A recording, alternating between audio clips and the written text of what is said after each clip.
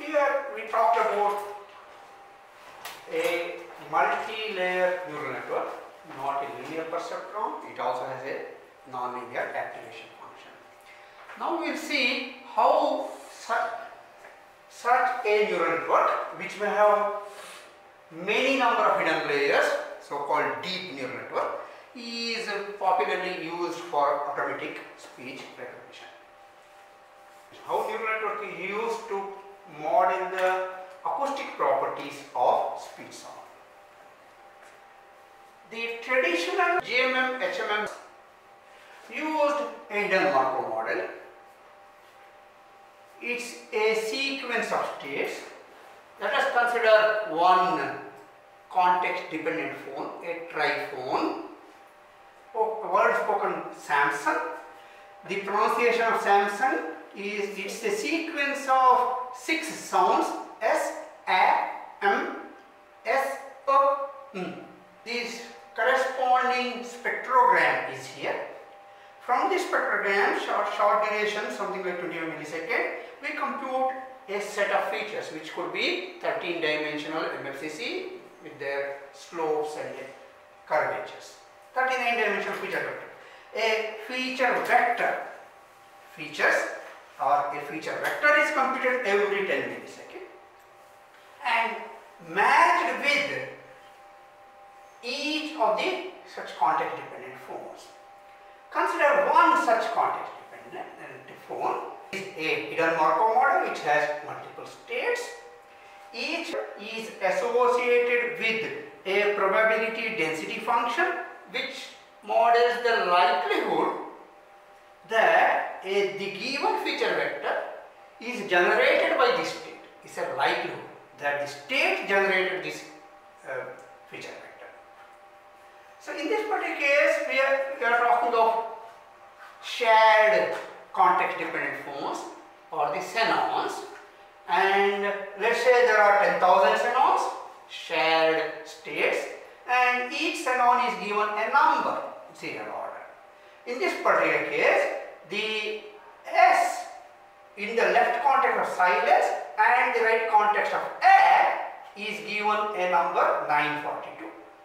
So the first few feature vectors corresponds to the xenon number 942, and after that, after a couple of few feature vectors, the oval A started and the corresponding xenon is number 6.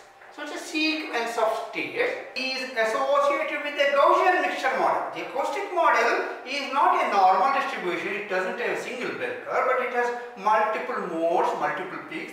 So this is a Gaussian mixture model, GMM. Each state is associated with the Gaussian mixture model. What are the Gaussian mixture models? It models the likelihood, it's conditional property, that the state HMM generated the input feature X. X given the state is already known. What is the likelihood that this particular state generates this MFCC or this format frequency? The likelihood. What we are interested in speech recognition is X is given or a sequence of X is given. We want to know the corresponding state sequence or the phone sequence, the posterior probability. When we use HMM DNN with HMM, the GMM here is replaced by DNN. That's the first point. Second, DNN does not provide likelihood. Instead, it directly provides the posterior probability of the state given the input. A deep neural network approximates the posterior probability. So what is the posterior probability? X feature vector is given, what is the probability of the different states of the different phones. Whereas in HMM, what is used is a likelihood, that is the probability of the conditional probability of X given S, whereas what neural networks give is the posterior probability of the state given the input vector X. But we can still continue to use the HMM because of its ability to model a sequential pattern. But the HMM expects this likelihood. DNN approximates this.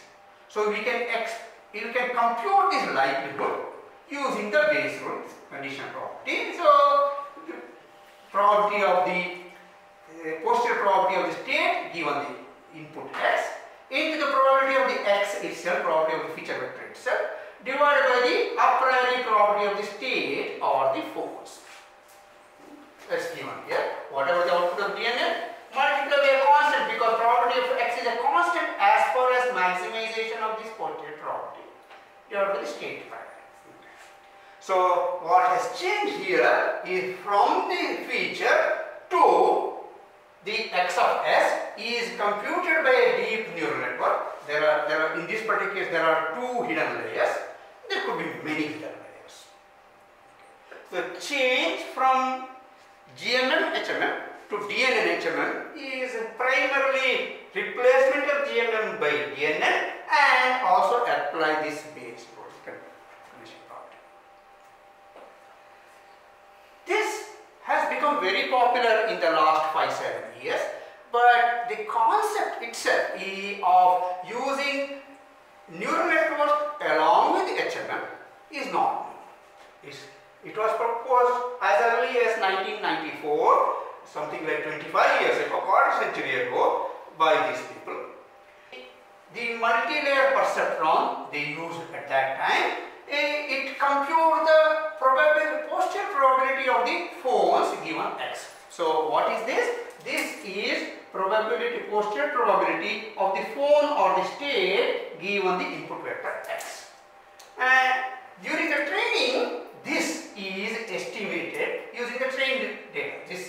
We know how to train a neural network. We just learned now. The error backpropagation algorithm will update the weights of the neuron so as to maximize the correct phone level, this posterior probability.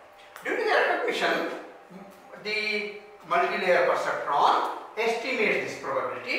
From that, we compute the probability of x given s using the base rule that we saw in the previous slide and feed it to the HMM, use the entropy algorithm alignment, and we get the word sequence, word hypothesis. What has changed from there to here? Earlier, we used to use one or two hidden layers, and there was even a theory which said that, theoretical paper which said that if there are two hidden layers, that is sufficient to map any complex mapping. That sort of kind of acted as a barrier to applying multiple hidden layers.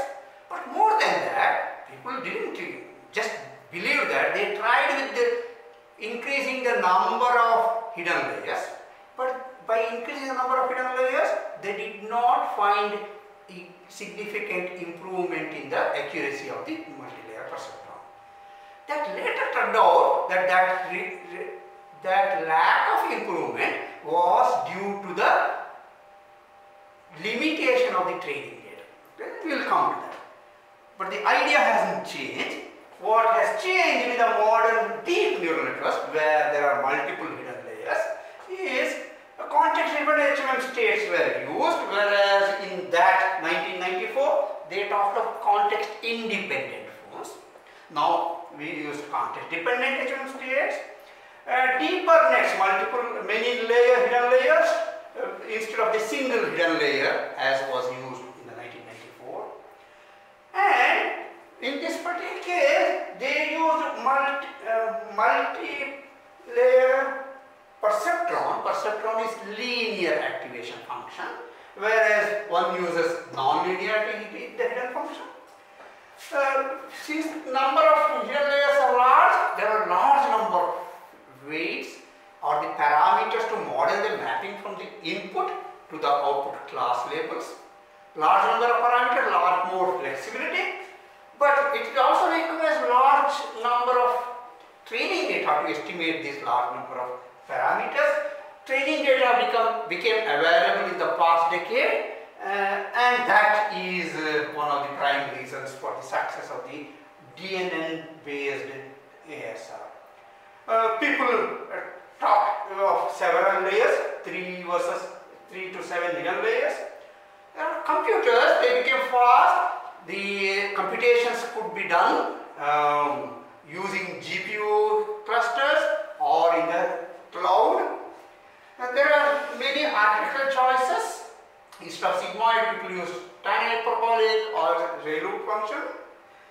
And people tried using what is known as pre-training. Initially it gave better result, but with a large number of data, pre-training, the so-called pre-training also did not matter. So these days one doesn't talk of this, but pre-training using bottleneck features was tried before large amount of data was available. One of the things that people tried was working with the different activation functions. We had used activation function which gives output between 0 and 1. Instead one can use a tan hyperbolic function which takes the input on the x-axis from -infinity to +infinity, but the output will be limited to between -1 and +1. This is a tan hyperbolic function. But tan hyperbolic function limits output here -1 to +1, but people have tried with the other functions. One of them is called rectified linear unit. Many times it is just called as ReLU units, rectified linear units. It's linear. When the input is positive, the output is positive. It's just a straight line with 45 degrees. Okay? F of x equal to x. But when the input is negative, output is 0. So the ReLU function is this. Up to 0 it is like this. Then onwards it is straight line with 45 degrees. F of x equal to x. The input is negative, do nothing. If the output is positive, just pass it on.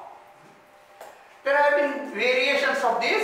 This instead of when the input is negative, instead of become 0, they make it somewhat some minor input they give.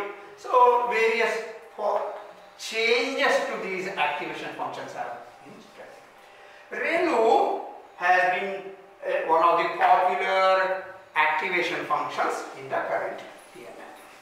We'll use the formula for the ReLU is here. There were, I said, in the initial stages of the DNNs, from 5 years ago, people tried increasing the number of layers and various improvements were tried.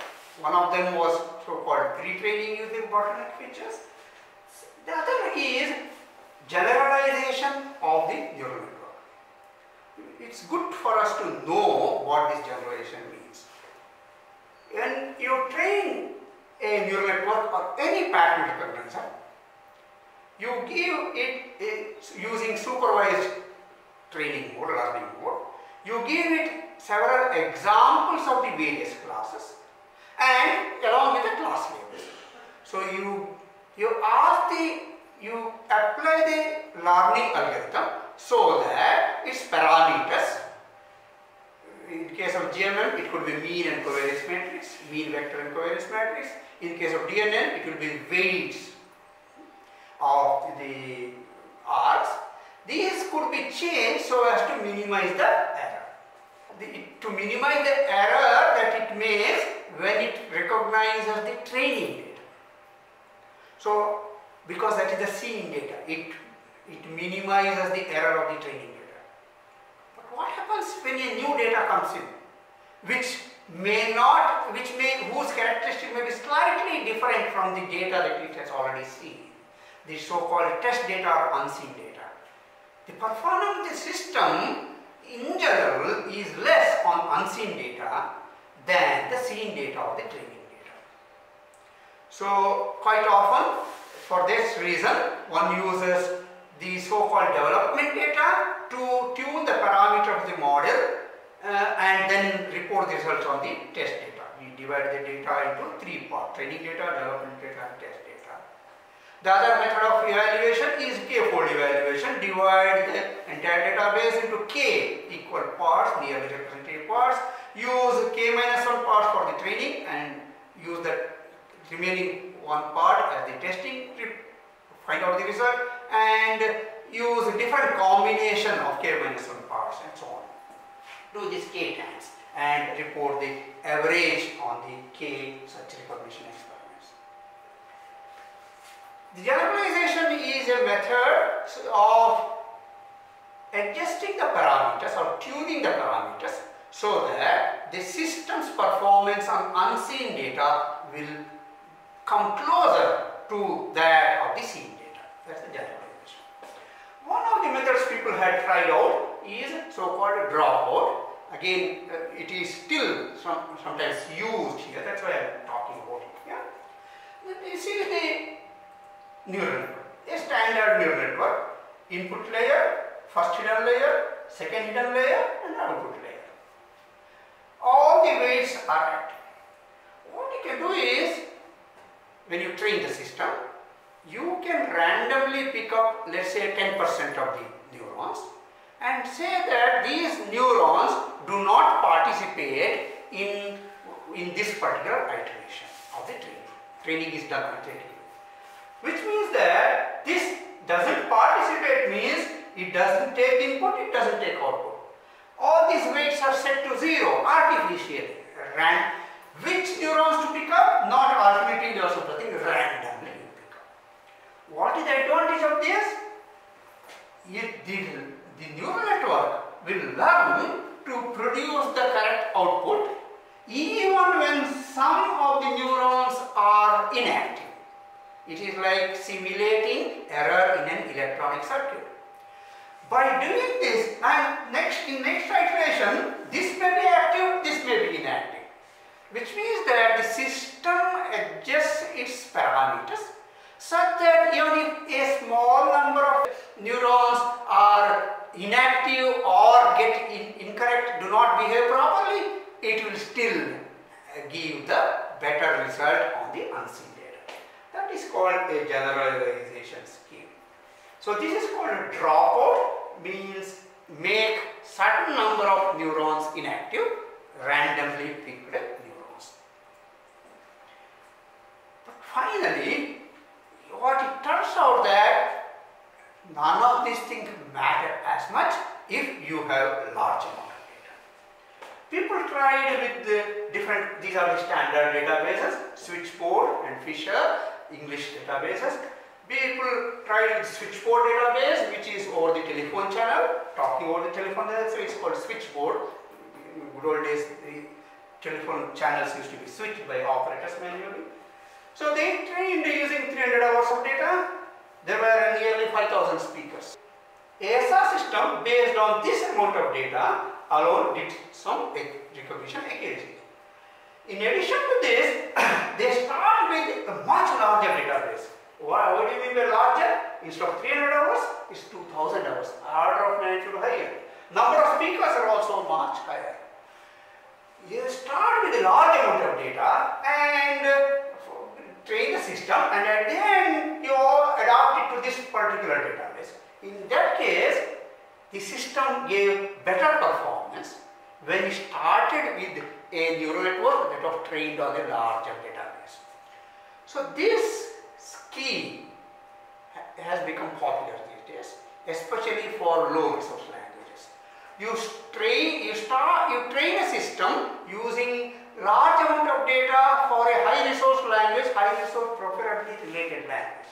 For example, if you want to train a system for Assamese, start with Hindi database because there will be a lot of data, and then adapt it to this new language, Assamese. The performance of the system will be better than using just the small amount of data of the new language. Building a strong, deep neural network based acoustic model. The neural network is large, it will have 3 or more layers. We typically use 5 layers. It requires large amount of training data. What has become less important as we see along is regularization, specific optimization algorithm, and even the initialization, the pre-training that we need to do and things like that doesn't matter. But if you are training it with the large amount of data of a related language, that does happen. The few other slides. This is a tutorial overview of usage of the deep neural networks for acoustic modeling in ASR. This is a magazine, therefore it's easier to read. This is a good review paper, not very far.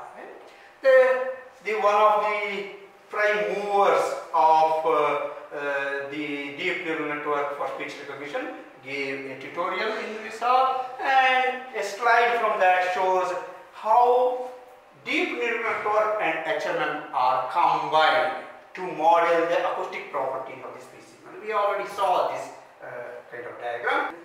Things that have changed is large number of hidden layers. Each hidden layer, neurons, there are a lot of nonlinear transformations.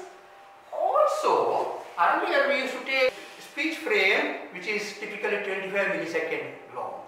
Now we do take that, but we take a much larger acoustic window, time durations of 0.1 second, 0.2 second, so that it takes into account medium term variation. So GMM was used to model a state of the HMM, now DNN models it. And this replacing the GMM by DNN in HMM did improve the performance. It decreased the error rate by using the DNN. Specifically, if you see the effect of the training data, the switchboard data, if you use 309 hours, the errors are 23.6%. Using GMM, using DNN, it reduces drastically. Now, instead of 309 hours, use 2000 hours, an order of magnitude, then the error reduces further. So, you see that the large amount of speech data is necessary to train large number of parameters, 7 layers, and there are 2000 neurons in each layer. So many, lots of millions of parameters, you need large amount of data. So it appears as if, at least right now at least, that it is the data, large amount of training data, training data that seem to guide the performance of the ASR systems. This is a list of the readings that you do, and Cardi has become a popular toolkit. We continue to use the Cardi toolkit. So here, so this is where I stop as per the acoustic models for automatic speech recognition.